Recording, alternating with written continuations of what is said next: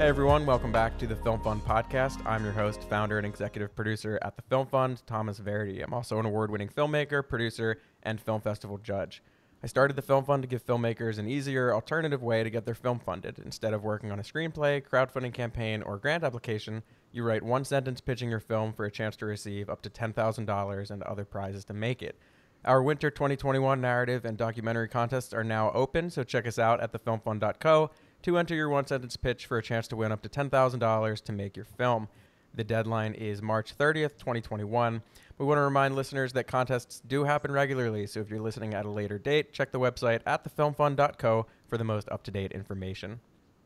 Today we have Sarah Young, winner of the Film Fund's Narrative Short Film Contest. Sarah got a free subscription to Adobe Creative Cloud to help her finish post-production of her film In Case We Got Found. She's an award-winning director and filmmaker, and In Case We Got Found is her first professional short film, which is enjoying a very successful festival run, which is incredibly exciting.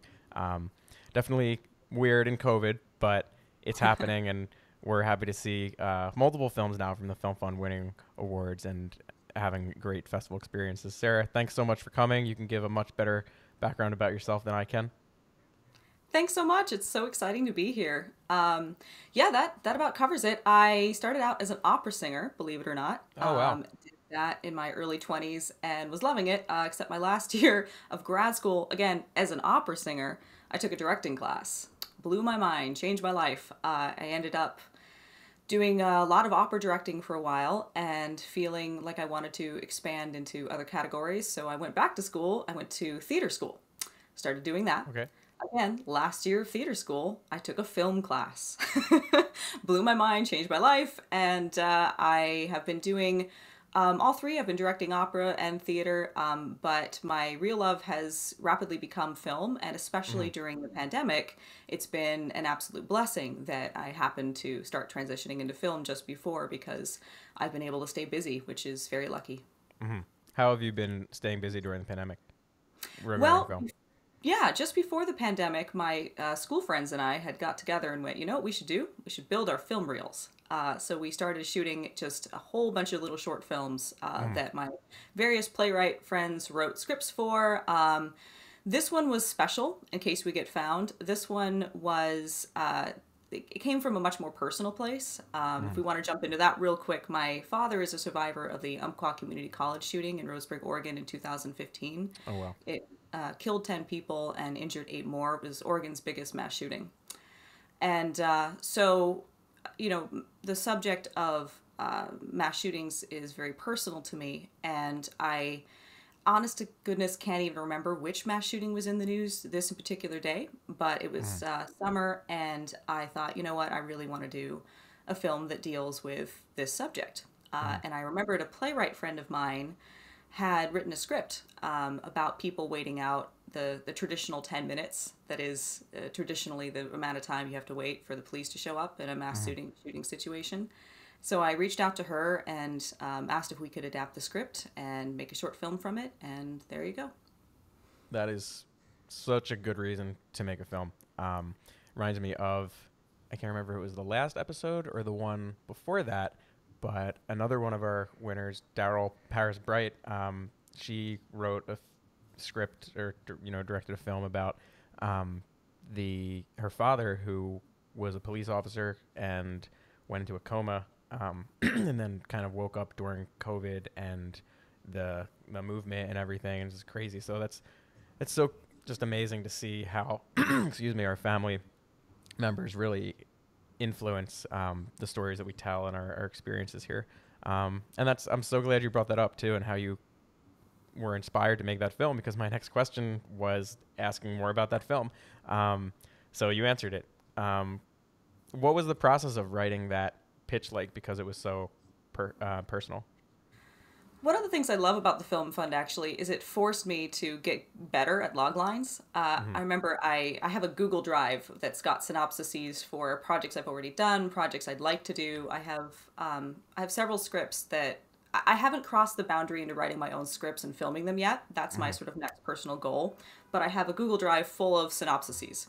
So when I looked at the film fund, I took some synopsises that I already had and started trying to turn them into solid log lines. And not having done that before, it was both a frustrating and wonderful experience because it forced me to get specific, but what exactly is this film, which I know is the point, and it's great. I was treating it very much as a professional exercise. I need to figure out how to do this.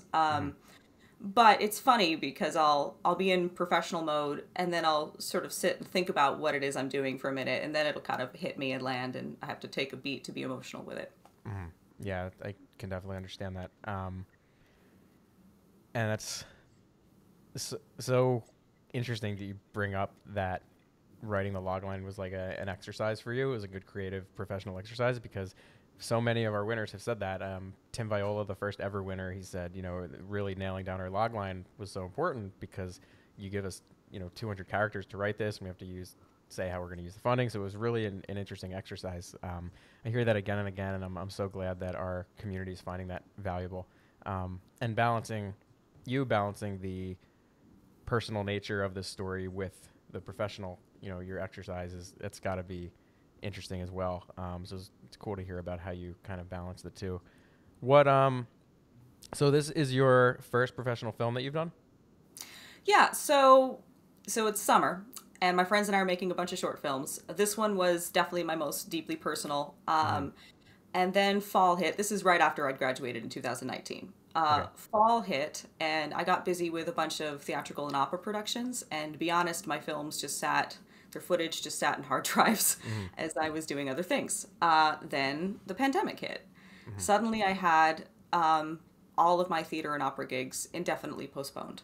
And I was in a situation where I suddenly had oodles of time, and I went, oh, I have hours of footage on my hard drives. I should make some films happen. So the first one I finished was In Case We Get Found, because again, that was the closest to my heart. And I really wanted to get it out there. So that was the first one that, I took all the way to the finish line. At the same time though, I just to go back to your first question that I never completely answered, I'm still editing the other footage from the other short films that we shot then, but my friends and I did manage to find ways to continue to make film over the past year, which I'm happy to go into more detail if you're curious about absolutely. that. Please. I was going to ask. We'll It's save a that process. for later. Yeah, no, keep going. Tell me how that worked. Absolutely. So it's been a combination of things. I've had a couple of more professional films that producers have brought me in on that we had to follow the SAG rules, which means you need your COVID compliance officer. You need to make sure that your set is following very specific rules. Everyone's tested at a certain amount of time before the shoot dates, and it's a very involved process that I'm sure is challenging for anyone, but it's particularly challenging for independent filmmakers who their budgets are already stretched thin, of course, and to suddenly add on top of it all these other layers of needing to get everyone tested and needing to get all of these other pieces in place, it's an adventure. So I did 2 of those. One of them was particularly fun. We all got tested, and then we moved into the space where we were shooting, and we all stayed there in quarantine together for a full week. It was basically film Was camp. it a decent living space or? Oh, it was great. Yeah, That's it was good. great. It was very lucky. The producer and the DP live in the same apartment complex. Oh, okay. So we actually were in their 2 apartments, moving back and forth between their 2 no way. apartments. That's really fun. It was great. Yeah, it was awesome. It was so much fun. So we did film camp part 1, and we shot that film. And then actually last month, the creative team and I got together in a cabin in Pennsylvania, and we edited the film. Again, it was film camp part 2. So we all got tested and quarantined and did the thing. I'm in Pennsylvania right now. Where are you based? Oh, I'm in New York, and You're I'll be totally honest with you. I have no idea where in Pennsylvania. I thought we were in upstate New York, and then someone went, no, we're in Pennsylvania. Pennsylvania. So it was a lake. It was really pretty. Very cool. Yeah, we're in Philadelphia here, so it's always good to see some PA love. I do love Philadelphia. Yeah, it's a great city. What were some of the challenges you ran into either while editing or shooting some of those other films? Well, so the film camp experience was pretty smooth, but I have another project. It's actually a pilot of a web series that we actually shot just before the world shut down. So post production on that has been it's been great, but it's been challenging because the team had to scatter to various parts of the country, and the flow of post production notes just became difficult. Of course, personal lives were very much affecting that, and just being able to get communication in a timely manner, and it's just been I think it's taken more time and been more of just almost a creative challenge to get each layer done, you know, the story lock to the sound to the color to now we're in underscoring, which is amazing, but you know, we just sort of feel like we're just pushing and pushing to get this thing done in a way that if we'd all been in the same city, you know, I have a feeling that would have been a much smoother experience. Yeah. Have you run into challenges with the festival circuit being remote? Well, so this was my first festival experience ever. Okay. So Sure. I don't have a lot of personal experience of what the world once was. But it's been my experience that some festivals are really nailing this whole virtual experience thing. They're doing really nice Q&As online. I just did the McMinnville Film Festival in Oregon, Okay. and they had a really nice virtual happy hour with the filmmakers, so I was still able to connect and make friends. That's great. But some of the more seasoned people there were talking about, oh yeah, you know, if we were all here, we'd be partying and getting to know each other and going to the after parties. And it's funny because he was saying it and it's like, I'm glad we're not doing that. But I was sitting here going, oh, that sounds so nice. That sounds really fun. Yeah. Yeah, I want to do that. Yeah. Hopefully that'll come back at some point, maybe Absolutely. next year or this year, who knows. But you enjoyed the virtual networking nonetheless? Yeah, I mean, I have a feeling that obviously just everything's easier in person. And I have a feeling that I'm kind of glad that I'm at the beginning of my film journey right now, because I feel like right now it's absolutely enough for me to just build some street cred, get my name out there, start to meet people. But I'm hoping that with my future projects we'll be back in person and I can do a little more sort of hardcore networking, because I feel like that component is so important for, you know, a young filmmaker. And so I do hope that we'll be back live fairly soon. But for me right now, it's been great. And I really appreciate the festivals that have worked really hard to try to keep going during this time. Did you run into any particular challenges promoting the film? Because it was all digital, like people... I know some websites do like geo-targeted screenings where you have to log into a certain website. Or how was that experience, just promoting the film online?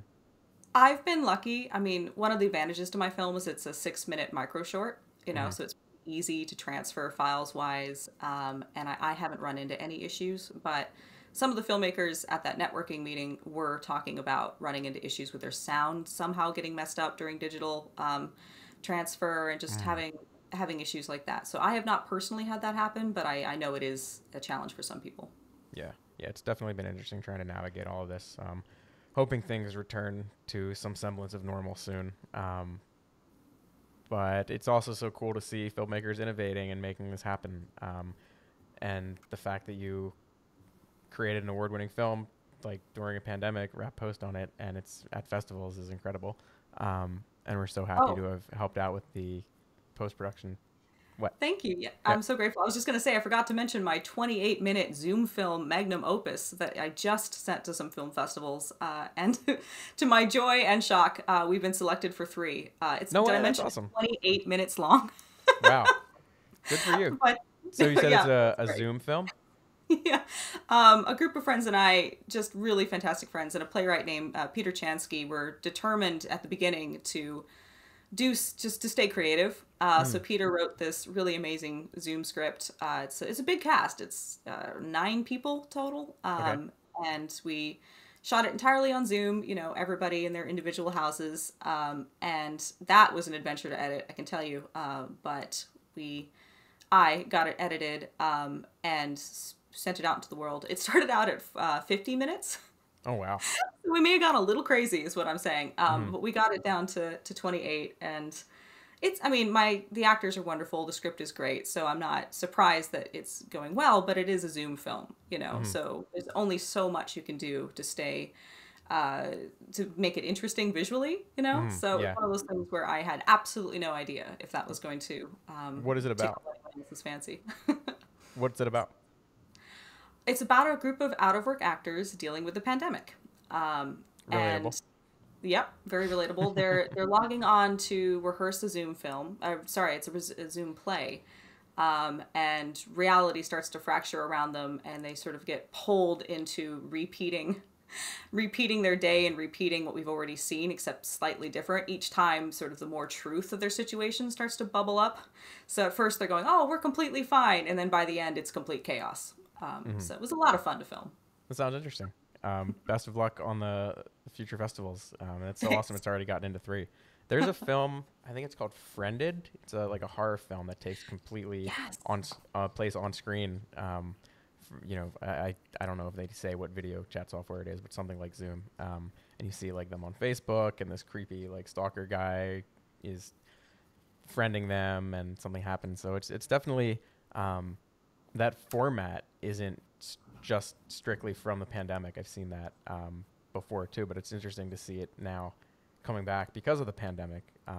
Definitely a creative way to tell a story with the resources you have. Did you, for the actors, did they just use the webcams that they had on hand, or did you supply like external cameras?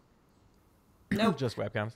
Just webcams, which did prove challenging in the final edit because I was struggling to try to make the quality consistent, Mm-hmm. and obviously it just wasn't. The raw footage just wasn't consistent. Mm-hmm. So if I was to do another Zoom film, which honestly I'm hoping doesn't happen, but if it does, I think I would probably try to be more uniform in terms of the format everyone was filming on. But it's Mm-hmm. a Zoom film, it's Yeah. style. Let's go with that. Yeah, there you go. Exactly. Um, Amazing to work with what you have, and that's so cool. It's doing well. What advice would you give to filmmakers or even artists? I mean, you have a really broad background coming from opera and theater and film. I'm sure that gives you a very unique perspective on set when directing. So yeah, what's some advice from any of your experiences you would give? Well, specifically with filmmaking, I kind of came to it later in my creative process as a director. And I feel like the greatest education I've had with it was to simply make content, make short films, just get together with any creatives in your life and just make film. Not only does it help your technical skills, but it helped me figure out what it is I wanted to be making, which I think is just as important as anything else. I feel like for my journey, having spent basically a year just making things and being very proud of what we've accomplished, I feel like only now I can sort of zero in on what it is that I personally want to put out into the world. And I don't think I would have gotten there if I hadn't experimented with what my voice was on film. Mhm. What do you have in store for the future? So we're still in post for those two short films we shot that were COVID compliant. Mhm. My web series pilot is so close to being ready to go out into the world. That's Friends Can't Kiss. We're hoping to launch it this spring. Okay. And then I'm really excited. I have a script that I'm writing. That's a horror short. It'll be my first time shooting my own script. So I'm putting a lot of love and care into that, and I'm hoping to have it fully drafted and have pre-production done over the spring and into the summer, and I'm hoping to shoot it in the fall. That's what I was going to ask. Yeah. So are you hoping everything will be better with COVID, or not completely better, but in a better place when you're ready to shoot? Yeah, I'm definitely hoping it'll be in a better place, but honestly, it's more about just making sure that I take the time to really prepare this one properly. Hmm. And is this a So feature script, did you say? no, it's a short. Is it short? It's a short. I feel my feature is on my 5-year plan. Okay. Not quite there yet. Mhm. I have an idea for it, but I'm waiting for that one. Mhm. No, this is just short, and it's definitely. I mean, obviously, I would love the world to get a little easier by the time we're shooting, but it's more about properly taking the time to prepare this one, Mhm. because I really want to make sure that it has all the care and support that it needs. That quality is not an issue. That it is ready to go. Mhm. That definitely makes sense.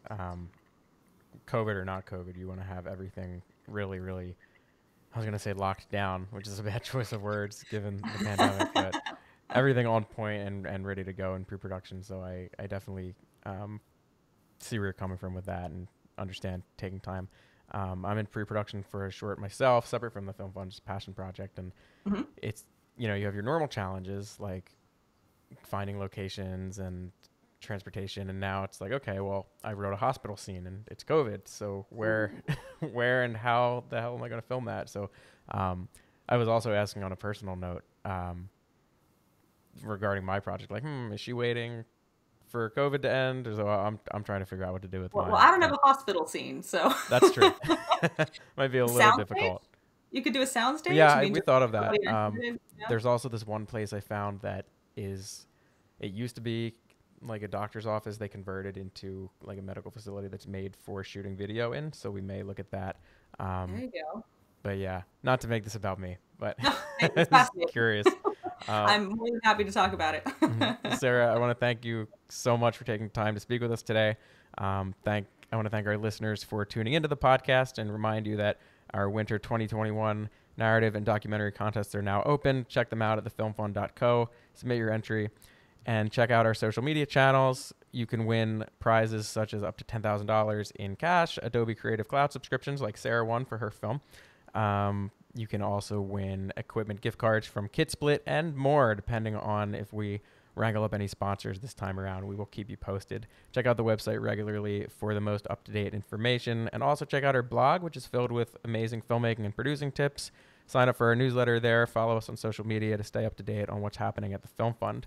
We also have something exciting. We have a new ebook. It's the ultimate guide to pre-production. So Sarah, while you're working on pre-production for your film, you may want to check that out. Go to thefilmfund.co. You can see the resources tab at the top. Click on that, enter your email address, and download for amazing tips on the pre-production process. It is completely free. Again, I want to thank everyone for listening. Sarah, thank you so much. Do you have anything else you want to add before we wrap up? No, thanks so much, and I'll check out that book. Awesome. Thanks. Congrats on all the success with your film, too. Thanks so much. Have a good one. Thanks, everyone.